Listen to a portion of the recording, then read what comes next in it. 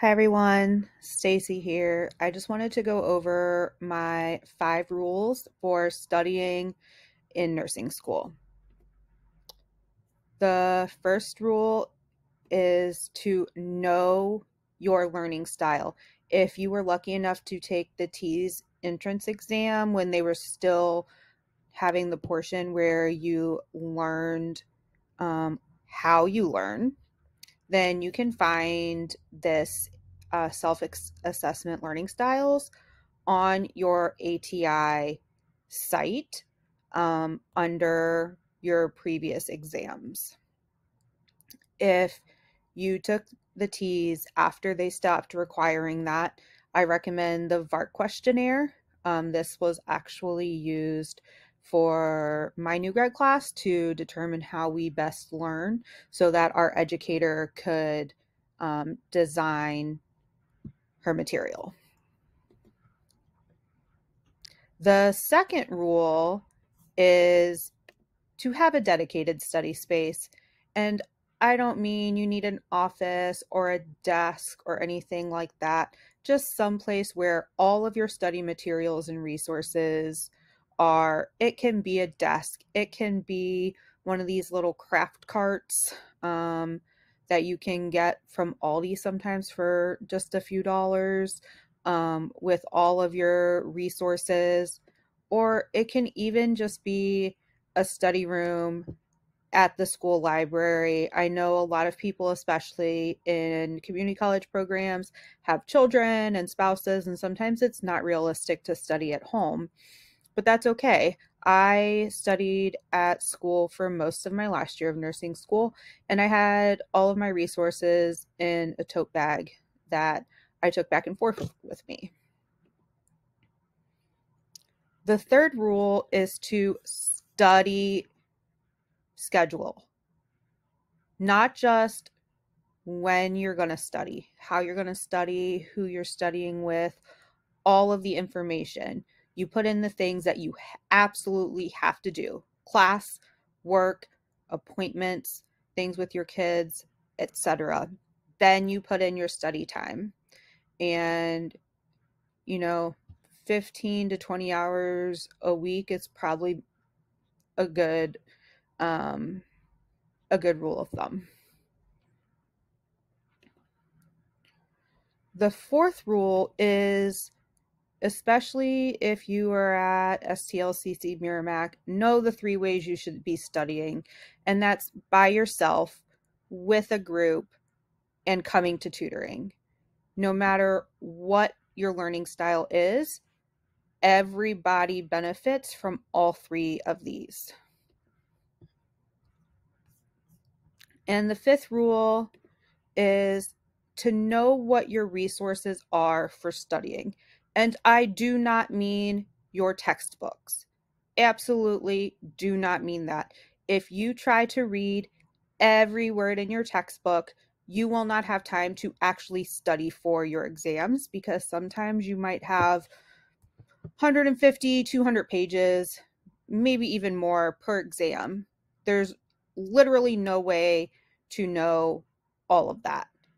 But guess what? Your instructors have already told you what they think is important from your textbook. And if there's something in your book that they want you to read specifically, they will tell you the page numbers. Your first resources should be your PowerPoints. I created these types of PowerPoints where you have the lines for writing, the handouts with 3 slides. You should be taking handwritten notes and recording your lectures, going back, re-listening to lectures, and writing down anything that you missed. I used the Notability app. I would upload these PowerPoint handouts into Notability, take notes directly on there while recording the lecture, and then you can make a note of where you missed and touch that, and then Notability will start playing the lecture from there. Highly, highly recommend. It used to be free. It's no longer free, but I guarantee you will not regret it. It was a complete lifesaver when somebody told me about it. drastically cut my study time down. Another option is outlines. So lots of times you have multiple resources. You have handouts, you have your lectures, your notes, your PowerPoints, all of that. I like to create an outline. On the right-hand side, you can see my outline with all of the notes, and then I would save it, save a duplicate, take the information out of the duplicate, leave the lines, and then I would fill this out with my study group. And it was a great way to make sure that we got through all of the material. Anytime anybody didn't understand something, we had other people there to explain it for us. Very rarely did we need to go outside of the study group to find somebody who understood the material. You should absolutely be doing practice questions. And I mean, in addition to any practice questions that are required for class, any practice questions given to you by the instructors. I really like this fundamental success book for the fundamentals class specifically. It is broken down into topics that are typically covered in fundies. And based on what you are doing for that unit, you have a whole bunch of practice questions there for you. Flashcards. The thing about flashcards is they are great for rote memorization. They are not great for applying concepts. So I do, however, recommend the Level Up RN flashcards. I used them for like EKGs and pharmacology, that kind of stuff. And they were a great help. She even sometimes has little memory tricks on the cards for you. Make sure that the information on the cards matches what the information your instructors have given you. And what I would do is cross out anything that my instructors hadn't given me with pencil and then write in anything extra. Most of the time, I did not have to cross anything out. Most of the time, I was writing in a couple extra things that I had gotten from my class lectures. And then just some bonus things.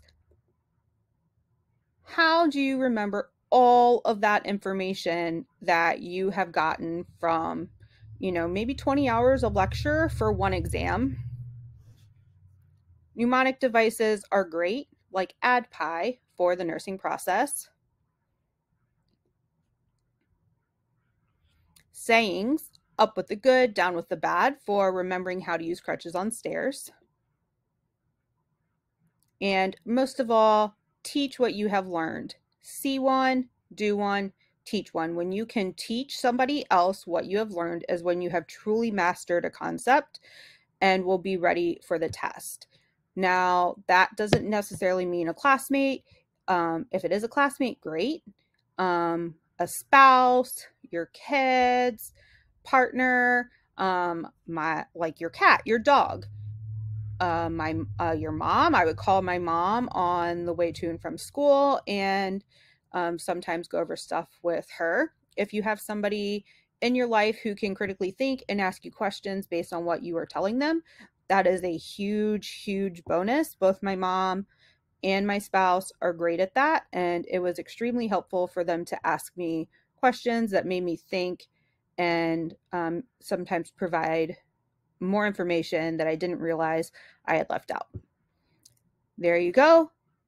Quick, easy, how you should be studying for nursing school to get you started for those upcoming practice exams and upcoming first exams.